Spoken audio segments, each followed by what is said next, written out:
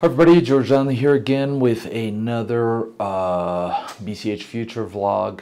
I want to talk about learning versus Rails. Okay, so this is a flexion point, you might call it, that I've taken notice of. So the classical example of this is, for example, Strike. The Strike Lightning wallet. Basically, this is just USD Rails, right? You never touch Bitcoin. It's custodial. It's geo-fenced, so you can only use it in the US and El Salvador.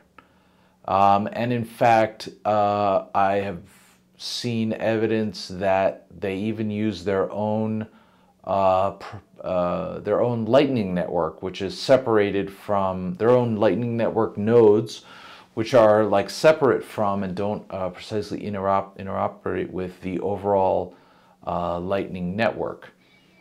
And you know, people have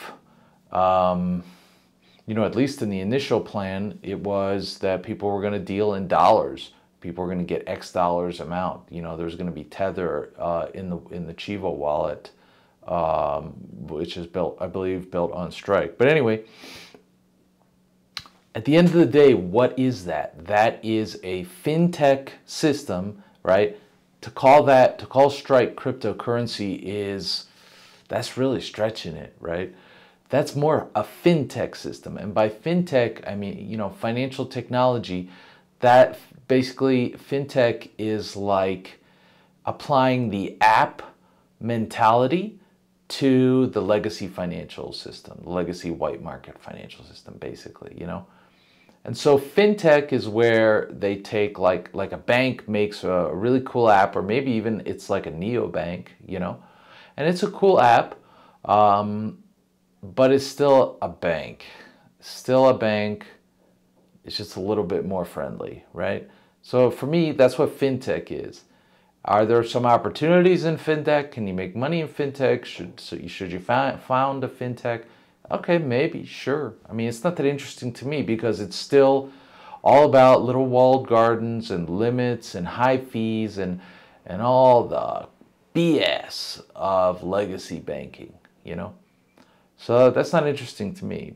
And it's just a way, in my opinion, of making legacy white market banking a little more friendly, you know? I mean, it's still like full compliance mode and stuff, you know? And so, like, you know, people could say, well, you know, a bank could make an app where you transact in US dollars, but it works like Bitcoin because it goes across borders as if they didn't exist, right? And like, you know, they're like taking the Uber approach, and they're like kind of pretending that they don't even know that all these nation state restrictions exist, right? Which is interesting, but it's not Bitcoin.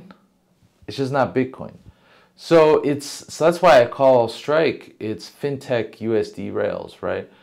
And so some people may say, well, Bitcoin is too hard to use. You know, there's the high fees and, you know, the waiting for transactions to get into a block, you know, because ZeroConf is not secure on BTC coin. There's the fact that it's not tied to your national identity card, but that you have to store the recovery phrase, the private key, not your keys, not your coins. And so this is how we're going to make Bitcoin accessible to the mainstream, you know? And that's kind of what Strike and Lightning are all about, right? And in that sense, you kind of have to sort of give a grudging thumbs up, like, you know, okay, you sort of did it. But at the same time, like, in the process of doing it, you lost the goddamn plot, bro. You lost the plot. Damn, you are off the rails. Damn. Because nobody has custody, right? And getting custody can be problematic, a pain in the butt or whatever. So really all you did was you created a fintech USD Rails app and you called it Bitcoin.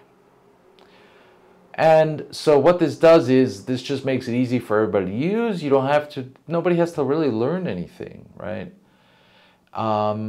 But in the process, of course, you threw out the baby with the bathwater.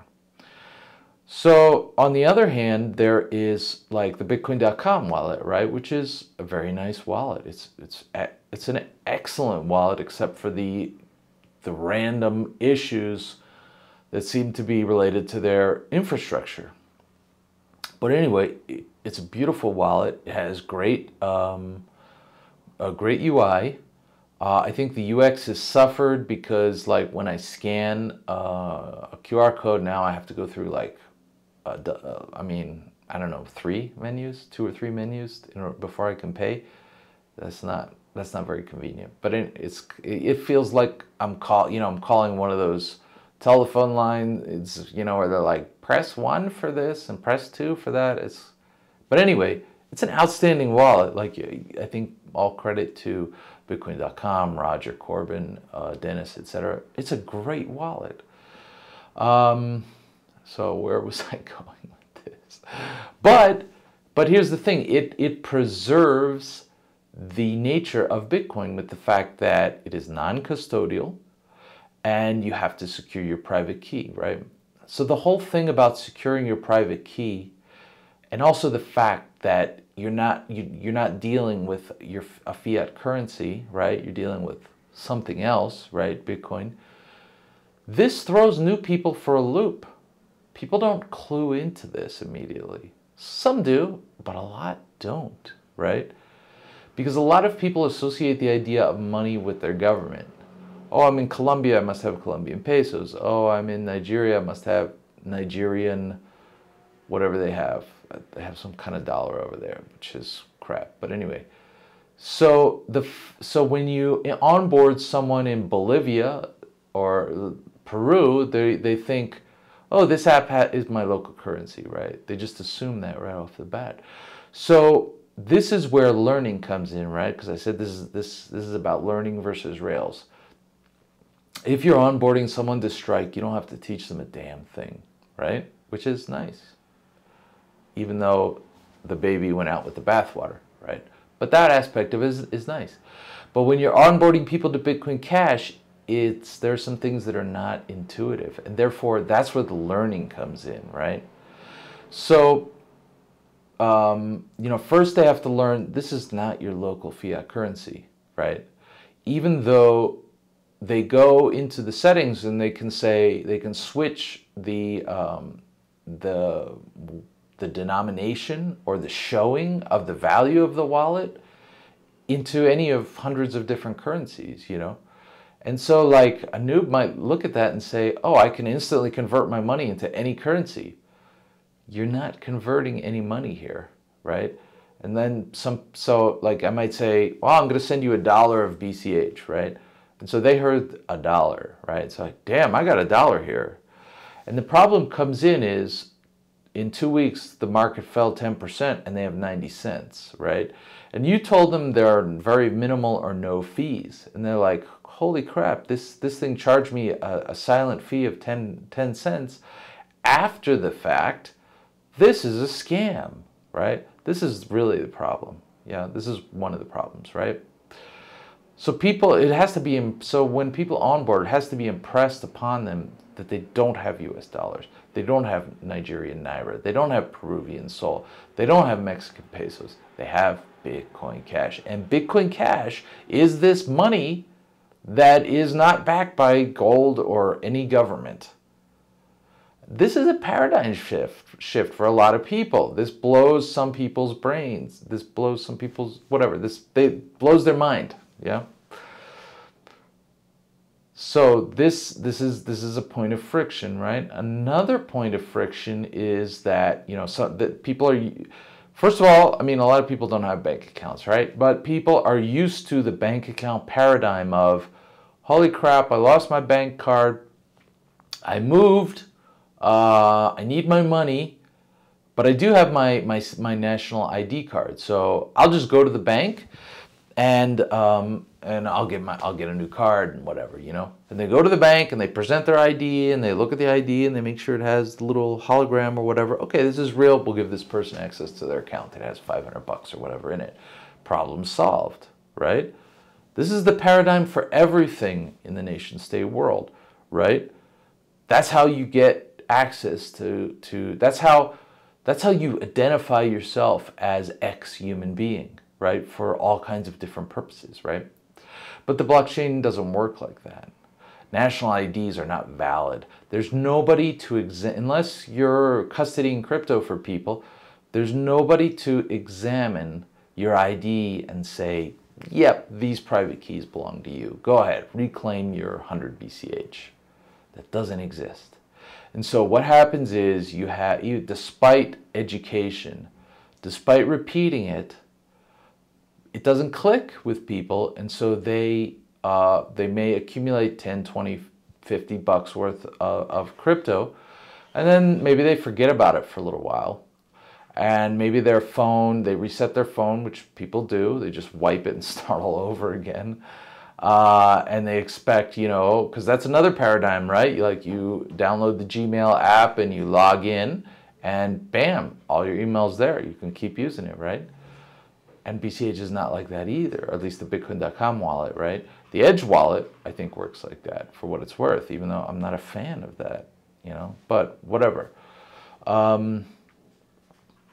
But they reset their phone, they lose their phone, or they upgrade to a new phone, and they download the app, and they're like, and it shows zero balance, and they're like, where the hell is my money, right?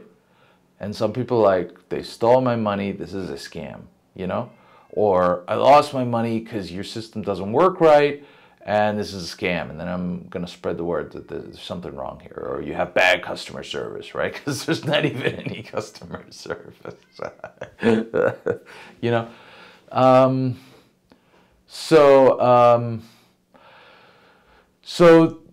getting people to recognize that the recovery phrase or private key is not just a question of security and backing it up, just in case, or protect your identity or your data or whatever, but it actually represents full and complete control of your account, And like if you move to a new phone and you successfully transfer the funds over, and you're like, okay, well, my funds are on the new wallet. No, they're on both. They're on both. They're both on the old and the new, and they just hand off their phone to somebody else or sell it, and they're not careful about wiping the data, then somebody else has access to their wallet.